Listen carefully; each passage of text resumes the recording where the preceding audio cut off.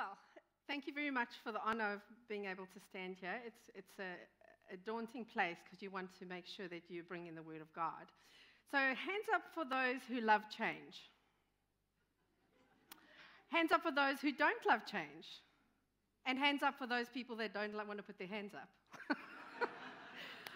Okay, this morning as I was preparing for this message, it's been a message and a kind of a burden on my heart for the last few months, actually, for a while, as we've been going through this transition and the change through Bridges, is just the fact that change is easy, but transition is hard. And so some of it I'm drawing from experience from the work that I do, because I basically go into businesses and create change and then help them transition through it well. And I think it's really important, but it was more than just bringing a tool. I felt like God kept stirring me to bring this word. So it's not going to be the kind of word that you're used to. I'm not a teacher, probably more on the prophetic side. So what I thought as I started to prepare over the little while, I've known about it for about a month or so, and I've been reading through Exodus, because that's where I felt that God wanted me to go, and I kept thinking, well, it's going to be, it's all going to be about the Israelites as I was reading it. And so when I sat down to really start putting all the notes together, I thought, right, it's going to be all about the wilderness and pushing through the wilderness and the Israelites. And God just kept leading me to scriptures all over the place, and none of them were in Exodus. So I was like, what are you doing, Lord? And so, so just trust the process. I'm trusting God today, and I was trusting God as I was writing this message. And so, fasten your seatbelts. We're going for a ride. We're going to change gears. So here we go. So one of the key things that I've come to understand is most of us think of change as something that we want. So when we first get married, when we're about to have a grandbaby in the family, when you've had a baby, all of those things are exciting, and we all want change. But what we don't realize is change isn't just a simple process. There's some things that we need to go on. Another thing we need to understand is change comes from the fact that God doesn't want us to be the same today than we are next year. And whenever we see a lack of growth, we normally see that it's caused from dysfunction or disease. So when there's no growth, there's normally something that isn't right. And so we've got to actually, as human beings, got to understand that part of life is growing. You can either choose growth or you can choose comfort, because unfortunately, this change brings discomfort. So we've got to pick one if you want to have growth in your life.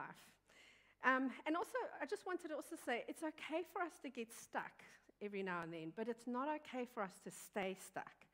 And that's one of the key things that can happen when we don't transition well. We can get into a place where we get stuck. And it's okay to get stuck, but it's not okay to stay stuck, because that's when we suffer unnecessarily. And so for the most of the part, I think when I think of change when I got married, I was all excited, of course, but the thing is, you wake up one day and then you have a different surname and things are different. And I remember 3 days after Gary and I were married, he went to go fishing. I finally got him to go and do something by himself because he likes being with me. And then I remember crying because I was like, I'm never ever going to be alone again. And so these are some of the things. And I mean, I love being married to Gary. We've been married for 31 years this week. So that's pretty good. So this is kind of where God led us to. Is this working? No? Where do I point? Thanks. If you can just move that forward, that would be awesome. This is kind of where God kind of led me to, that there was going to be, that it's actually about a journey, and we need to understand that there is a journey that's going on. It's less about the destination, and it's actually about what God's doing in us as we proceed through this journey that we're going through as a church. Also, there's great opportunity to glorify God's name. There's amazing opportunities right now for each of us to step up and do what God's calling us to do, to use the gifting that we have, and for us to grow as a church and also personally as we all enter into this. There's also a danger that God kind of highlighted for me. We can open the door for the enemy to come and cause this division and strife and hopelessness as we process and proceed through this. And that there's also a choice that we need to make as well, whether we're partnering with the enemy or we're partnering with God as we process through this. And so how we talk and the things that we do will make a difference. I felt like there was a commitment that we need to each make, and maybe we're going to make today. And then there's the destination, because it is about getting somewhere. And with anything with God and within the church, we're going to get somewhere and God will reveal the next level.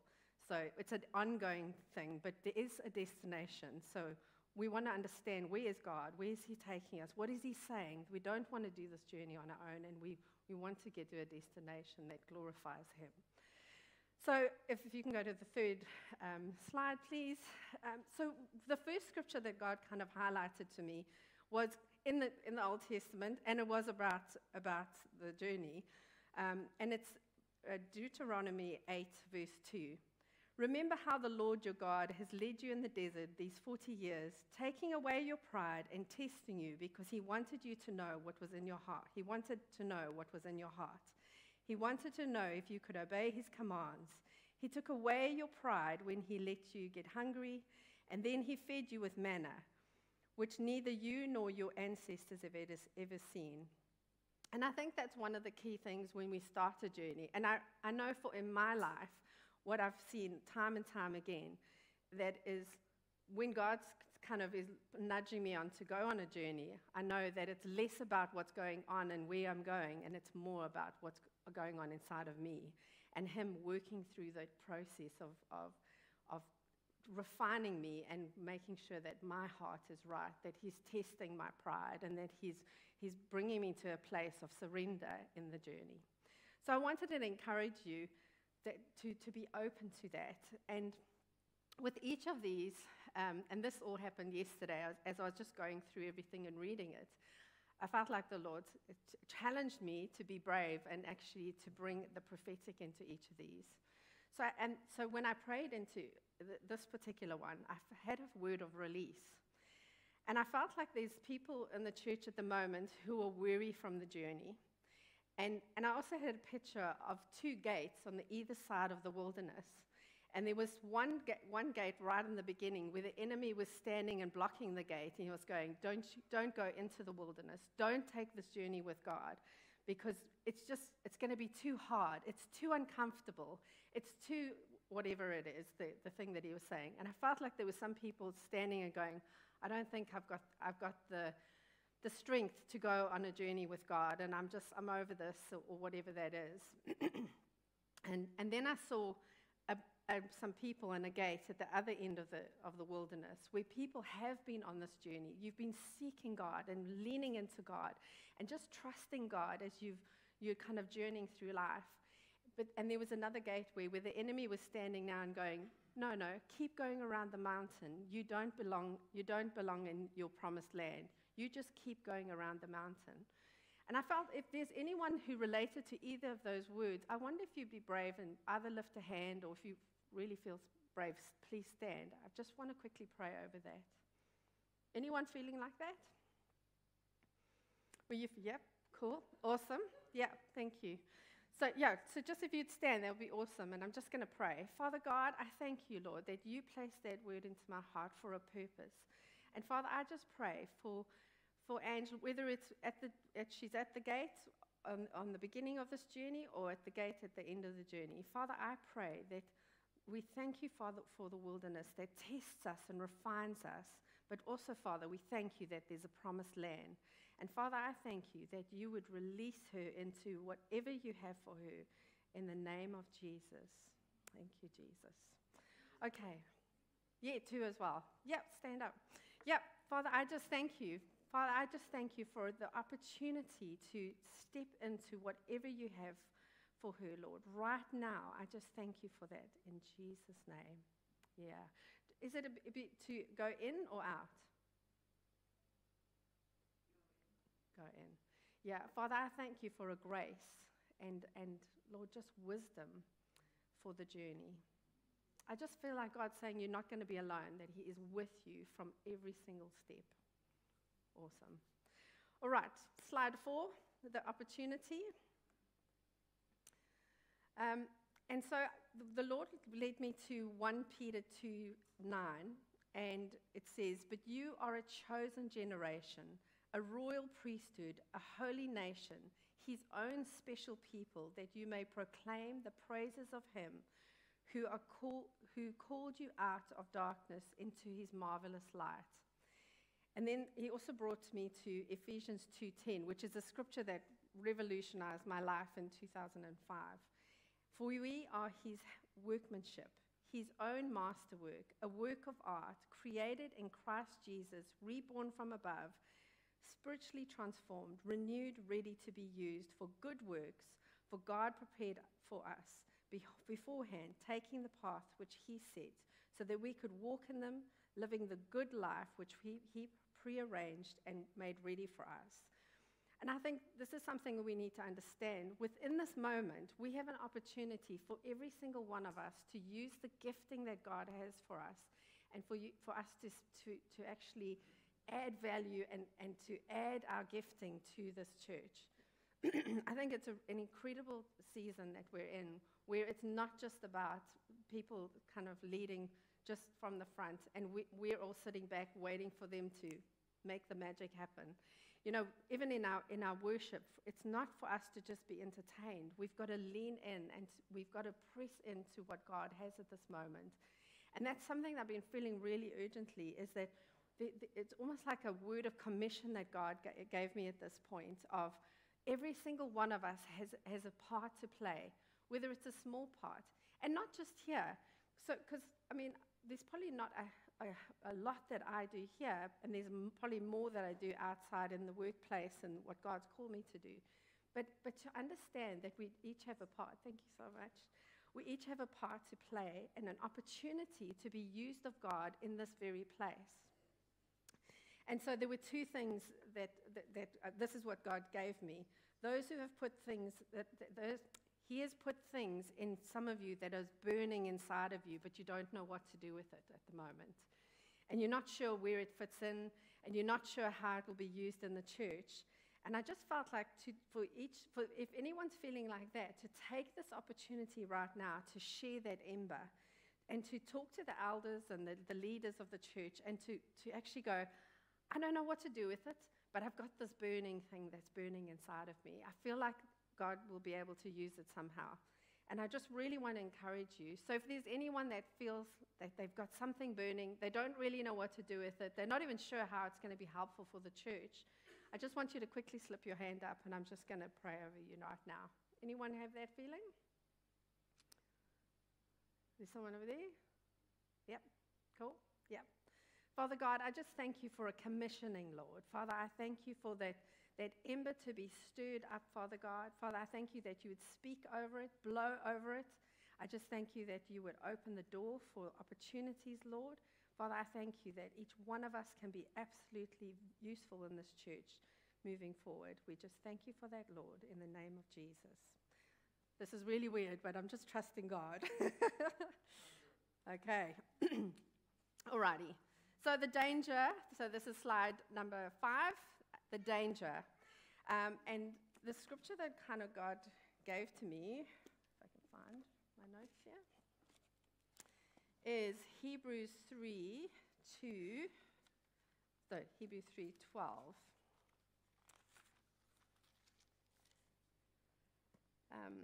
So, brothers and sisters, be careful that none of you has an evil, unbelieving heart that will turn you away from the living God, but encourage each other every day while it is today. Help each other so none of you will become hardened because sin has tricked you. We all share in Christ if we keep until the end the sure faith we had in the beginning. I'm probably reading more than I had up there. No, I didn't. Okay, just because it's so good. So one of my giftings is positivity. And so whenever you come across scriptures like this where it's telling us that we have an evil, unbelieving heart, part of me goes, oh, that's uncomfortable. And I think, oh, isn't there a prettier one for that? And the thing is we've got to take the word. The word of God isn't just about it being encouraging. It's about challenging us. And there were 3 things as I was reading through Exodus that I noticed kept cropping up. that really made the trip for the Israelites really hard. The first thing is the grumbling and the murmuring and the moaning about it. Now, let's be honest, we've all been on trips when we've been in the car, that sometimes when they take too long, it's hard not to be grumpy about them.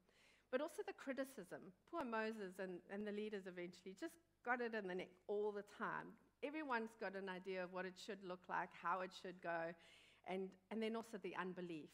That there's constantly, and I think all of that behavior boils down to the fact of, okay, God, why are you taking us here? Some of the comments that the Israelites kept making was, you've brought us into the desert just to kill us because there weren't enough graves in Egypt. And then they went along and like, we'd rather be slaves and eat onions and garlics in Egypt, and now we're in the desert, and they kept complaining and murmuring. And that's something we've got to guard our heart against. Yes, it's different. Yes, we don't really know what it kind of looks like, and yes, we've got to trust, but I think the whole time, if we get into a state where we're murmuring and grumbling and thinking, and criticizing, it's okay to come with some solutions and to go, hey, this is happening. What if we did this, rather than coming and going, having a moan and not having a solution and being kind of just pointing out the problem? I think one of the things in the workplace you can say to someone, well, don't come with your problem unless you've got an answer, or at least some suggestions about how we can change things. Maybe we should be able to do that here too. And I think one of the things that I really felt is, and I've had to do it, I mean, Gary and I, at the end of last year and the beginning of this year, have felt really unsettled. And we were kind of going, Lord, are we feeling unsettled because our time here is up? And we're kind of feeling like, where do we fit? Do we fit here? What's going on? And so we've had enough experience in church life to know that if God places you somewhere, you don't go anywhere else until God says yes and God says go. And so, we even popped in during the holidays and that, just to go and have a look and just go, is this where we're meant to be? Is this the end of a season? But I think until God says go, we hear and we serve here. And I think that's the thing, is if church is feeling a little bit boring for you, I challenge you and go, well, maybe you're not getting involved. And we've had that as well, just knowing that if you kind of just pewing this, warming the pews and what have you, then that does tend to feel like you feel disconnected and you don't know where you belong. It's probably because you're not in and involved. So I'd encourage you, get involved, lean in. And sometimes maybe it's because we've bumped up against people and we've rubbed up against them. I will remind you that the Bible says that iron sharpens iron, and a lot of the time, the reason why God places us together is so that we can be refined, and we can be challenged, and we can kind of be a little bit rubbed in the right way, because that's what refines us and makes us better. So I really encourage you, it's a real dangerous place when we are in a place of transition, and we're starting to get grumpy about it. And criticize and moan. And so one of the things that I really felt to pray over each of us, I'm not going to get anyone to put their hands up and say, I'm being grumpy. Well, I'll put my hand up. There have been moments. And it just felt like the word repent came. And so the repent, not with the waggy finger, but a repent and let's change our mind. If we were going that way and we were getting a little bit grumpy on the change and the move, let's turn that around and turn that murmuring into praying, and turn that criticism into solution focus. Let's work together. Let's reason together, like the Bible says, and then just offer that to God over the next few days of going, okay, Lord, this is uncomfortable. Where do we go from here? Okay. I'm just going to take you through the slide, and it's really interesting, and I never noticed it before until I was preparing, when I read in my notes the Bridges model, I suddenly went, oh my goodness, the guy's name's William Bridges that actually came up with this model. So if you can turn that slide for me, that would be awesome.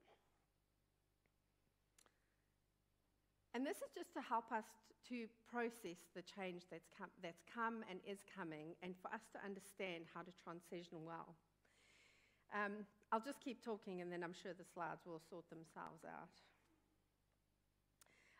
So the first part of the slide, and William Bridges came up with this process, is that he understood that change isn't always easy for people because we experience change in 3 stages. The first stage is actually an ending, it's not beginnings. So we actually have to acknowledge and be able to understand that we first experience loss as we're moving through the process. The second stage, which is the neutral stage, is a bit of a period of confusion and distress. And that's when we get grumpy, you see, because we actually don't know. We know we're not in what we used to have, and we're not quite where we want to be, but that messy middle, in the middle that you kind of go, it's the wilderness. I don't know what it looks like. It isn't quite as clear as I thought it would be. Things aren't, they're a little bit vague, and that's okay. If we understand that we're in the messy middle, I call it the valley of insight, because a lot of insights come, then we can keep our hearts right and we can process really well. I did have a thing to do a timer on my phone, and I've just realized I haven't done that, so keep me honest here, people. Then the third part of it is actually the beginning. That's when we start to see the changes that have been implemented, or the things are starting to find their place, and we're starting to get a rhythm that really works well, and we're starting to see that things are working well. And hot tip, no sooner have we got comfortable, guess what? God's going to create a new growth level. So this is a process that in life we've got to get used to. And when we don't, when we're not able to actually transition, we will get stuck. And it's okay for us to understand that. If you can go to the next slide, and then the next slide, please, that would be awesome. What's it? Again? Okay. So we're going to talk about the endings. And then if you can just let that go again so that we can see. There's 7 losses that we'll experience as we go through that. If you can just flick them all on, they'll be amazing. And so I'm just going to quickly go through them, and you might identify with one of them, or you might identify with all 7 of them, and that'll explain why you're feeling so out of sorts at the moment. And it's okay, because I think the thing is if we don't know that this is going on, this is when we get stuck.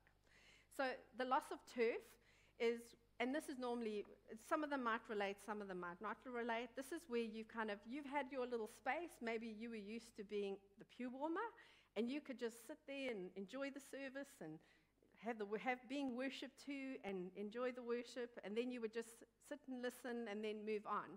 And maybe God's calling you to actually be more involved, and now suddenly you're like, oh, this is hard. Now I've actually got to prepare my heart before church. I've got to be ready for, and maybe become more prepared or be more active or involved. Maybe I've got to come to church more often or what have you. So those kind of things. Attachments.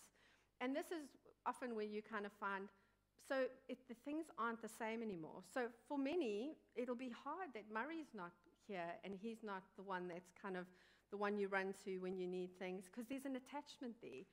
You're used to having that.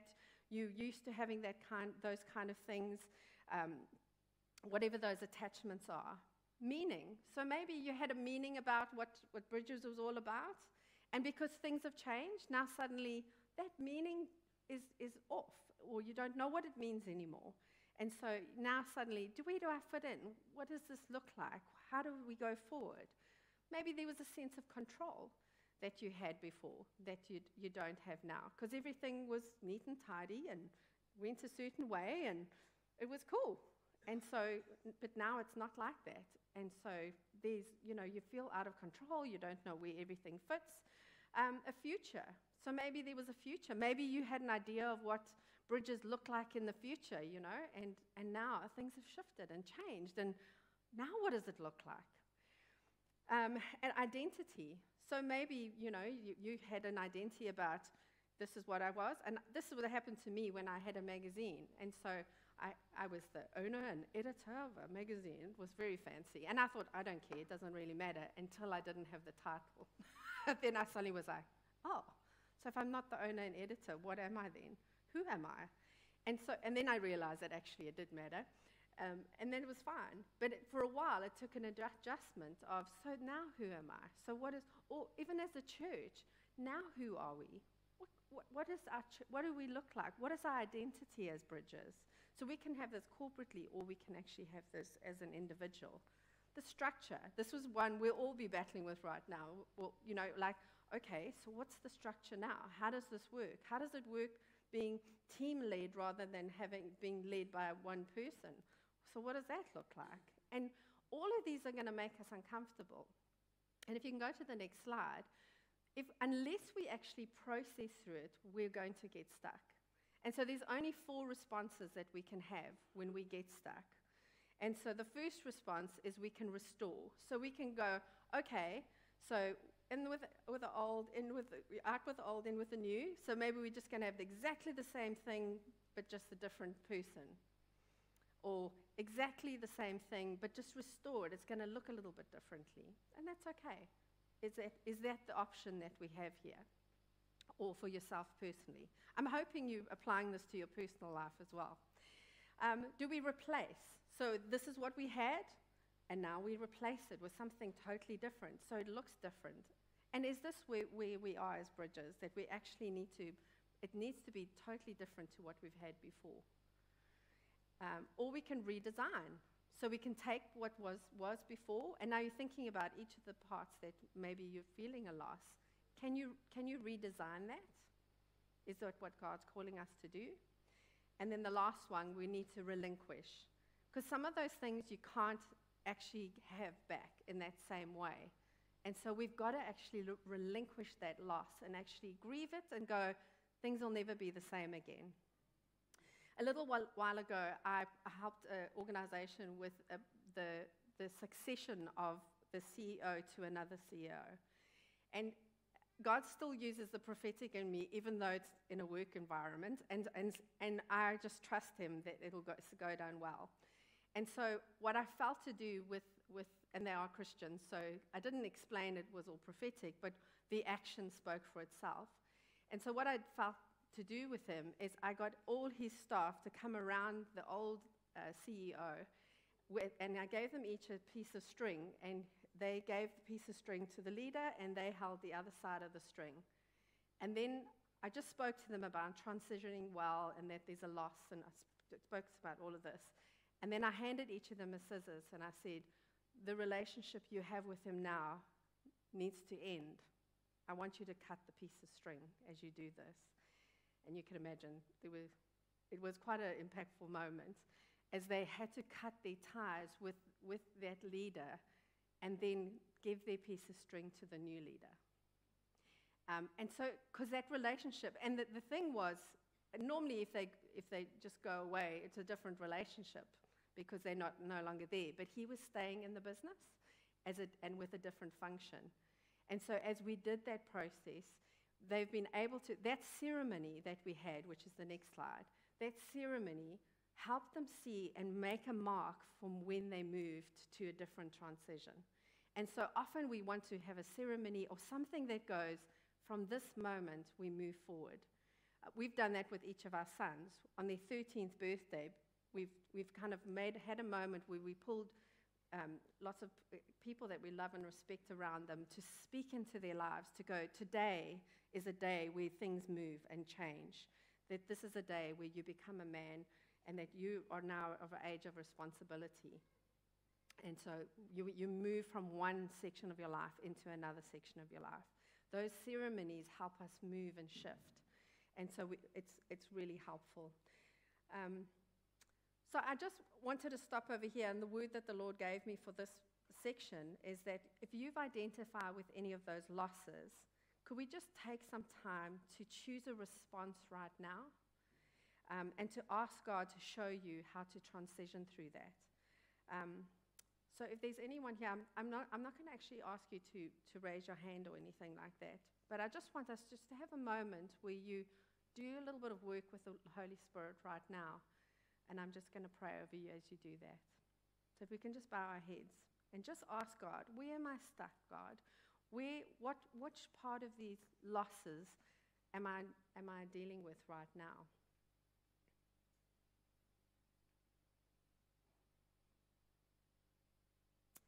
Father God, I just declare that whoever has been stuck be unstuck in the name of Jesus. I just saw people who have been feeling like they've been in sinking stand, and I just see that God is pulling them out and putting them onto solid land. So, Father, I thank you for all of us that have been feeling a loss in some way. Father, I pray that we would recognize it and that we would be able to step out of that place, that we would be able to respond in a healthy way. We just thank you for your covering right now, Lord. We thank you that you would lead and guide us. Lord, we just thank you for the loss, and Lord, we just thank you that it was because it was something special. But Lord, we respond in a healthy way right now in Jesus' name.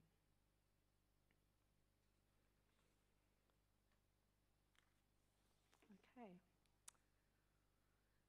On to the next slide. Ephesians 3:17, and I've really been loving Doug going through Ephesians, and it's really been good. Ephesians is one of my favorites.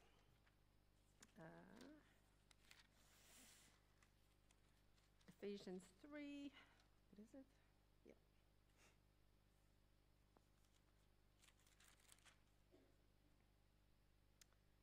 (3:17).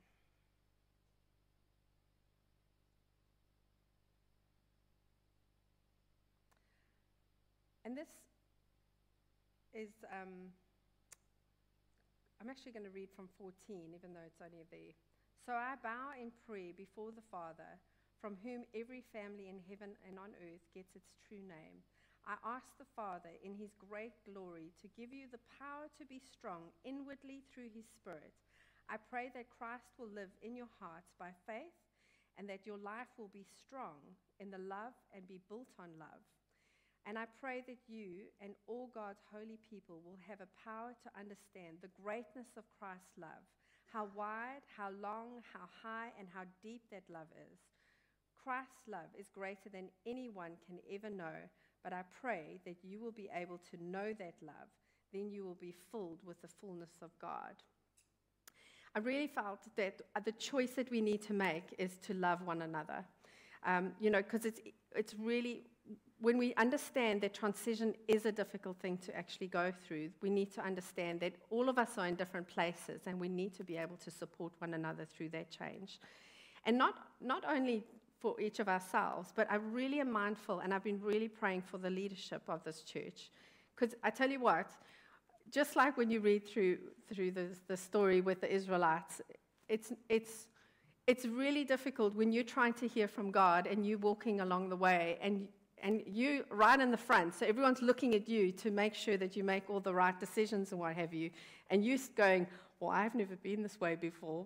Okay, God, where are we going? You better show up, Lord. Show us where to go.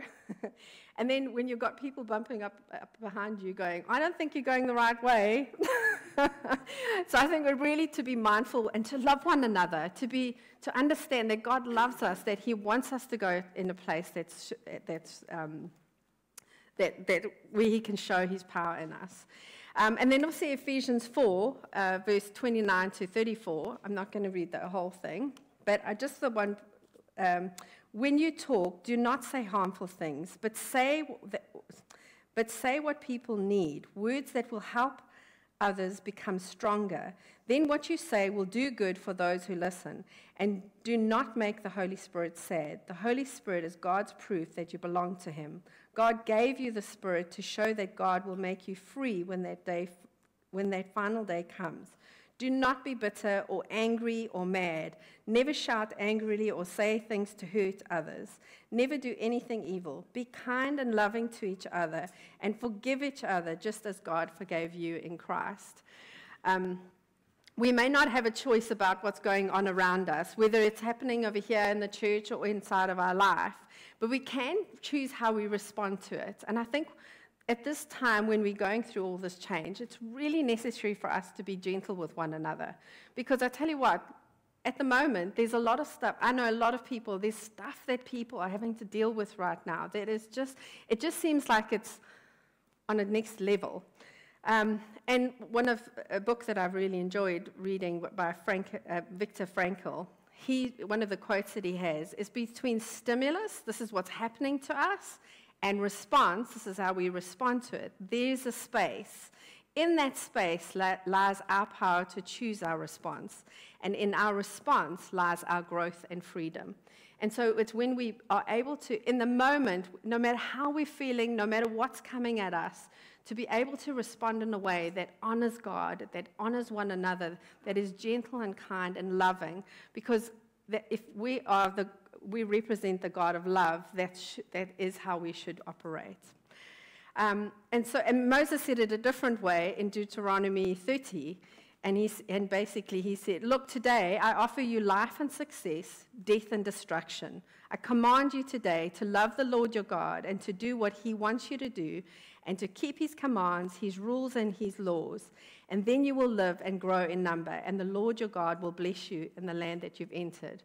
So today we get the choice of life or death, and he asks us to choose life. So another picture that I had was people opening up a toolbox and receiving tools, and then some came from their heads, some came from their hearts, and some just appeared in their hands.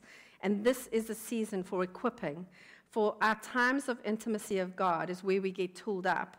And this is what is in it for Bridges. I feel like God is releasing ideas and innovation and solutions, even for outside the church. If people felt like they want to have this word, I feel like I want to declare this over you, if you can stand up. And just all together, I'm just going to do a general place. If you're feeling like that you want to be tooled up by God, I felt like there were people in this church that were ready to receive tools from God. I saw some coming out of their heads, like a toolbox out of your head, that they're going to be ideas and innovations and things that you'll be able to create. I saw some coming out of their hearts. It's relational. It's about how you deal with people.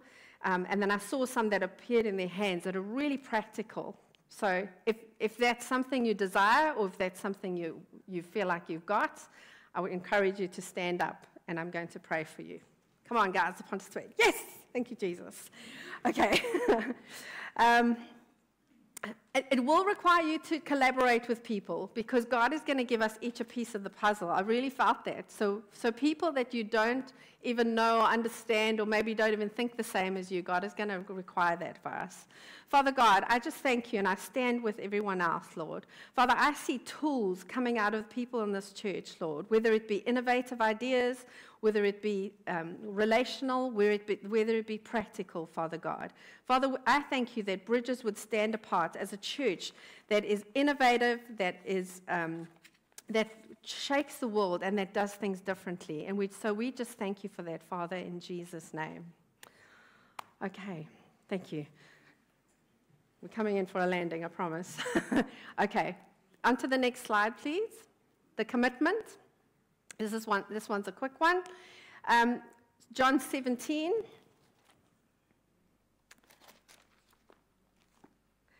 I'll read just the verse 23 and 26. I will be in them. I don't know, I must have messed that one up. Let me see. I will be with them, and you will be in me, so that they will be completely one. Then the world will know that you've sent me and that you loved me just as much as you love me. And I show them what you are like, and I will Sorry, I've messed up my words. What does it say over there? I will show them what you are like, and I will show them again. Then they will have the same love that you have for me, and I will live in them. And from this, it was just... It's about that the unity that we come together. It doesn't mean that we have to agree on everything, but we will have different ways of seeing things, but it is talking about the unity that we need to have. So I really wanted us to have a commitment today, that we're going to lean into that we want to see us come together and commit to the unity that we have. Unity doesn't mean we always agree and do things the same, but it does mean that we're actually leaning forward to do what God wants to do. And then quickly the next slide. So in that middle neutral ground, there's 4 P's and 3 C's that I'm going to quickly go through. I'm not going to spend a lot of time on them. So basically, the 4 P's are purpose. As we move through this, and this is something that we'll be looking to the leadership for, but all of us. And I think one of the things that, if you don't know, the leaders have been amazing, and every Friday update, they're going, if you have any questions, come and talk to us. And this has been an invitation from the pulpit ongoingly of being able to do that. So it's about understanding the purpose, why we're doing this, and I feel like I'm clear on what that is, because it's been communicated really well why this is happening. It's a picture. We have a picture. It's a bit blurry, but that's okay, because it's a new thing and we know where it's going. But there's a pretty clear picture of what it looks like and what God's trusting us to unfold. There's a plan, and so that's been spoken about. I'm probably less clear about that, but I'm going to come and chat to someone and make sure I understand the plan. And then the part. Each of us has a part to play in this, so we can't be spectators in this. We need to all lean in. And then the 2 C's stand for care and concern, is understanding that we actually need to, not just for each other, but to be able to look out for one another and for our leaders as well. Because very often, we often forget, we all want to be looked after, but who's looking after the leaders? And then the next slide, which is the last one, except for the one at the end that says, off you go to your journey. So the destination, it's direction, not intention, that determines our destination. It's a quote by Andy Stanley. And I think that's one of the key things, and for me it was John 15:7 to verse 17.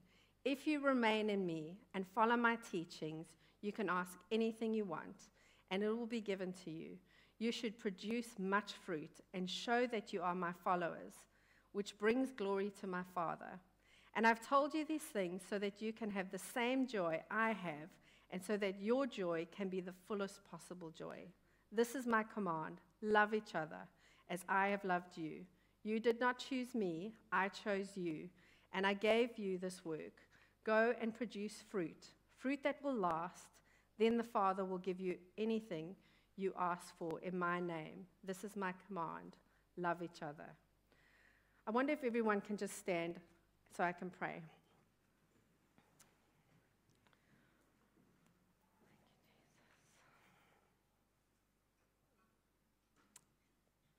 Father God, I release joy, peace, and wisdom over the elders and leadership of this church. Father, I pray that their role would be a role of joy. But Father, I also thank you, Lord, that this church would be known by its fruits, and that we would produce fruit that would sustain, feed, and be a blessing to Cambridge and the greater area. Father, I thank you that we would have grace for this journey. Father, I thank you that we would have wisdom, and that you would bring solutions for us, not just problems. We thank you for the answers to those things. Father, I thank you that love would be the hallmark of this church. Father, I pray a release again over anyone who is stuck, and declare breakthrough over relationships, finances, and innovation over bridges right now in Jesus' name. Father, I pray for our leadership team. I pray for wisdom. I pray for clear direction. I pray for a coming together and a unity that they've never known before. I pray, Lord, also for the rest of our church. I pray for the men in this church, that they would be filled with vision and direction, and Father, just a zest for life. I pray for those who have been shackled and hamstrung to be released in the name of Jesus and the power of Jesus Christ. Father, I pray for the women in this church, for a release of new songs, not in the natural, but in the spiritual, to flow from their bellies. I speak joy and peace over them, Father God. And Father, I pray for the youth of this church to rise up in wisdom and strength. And I pray that they would build an altar for the presence of God, that we would have a legacy in this church. And Father, I just declare this and pray this in the precious name of Jesus. Amen.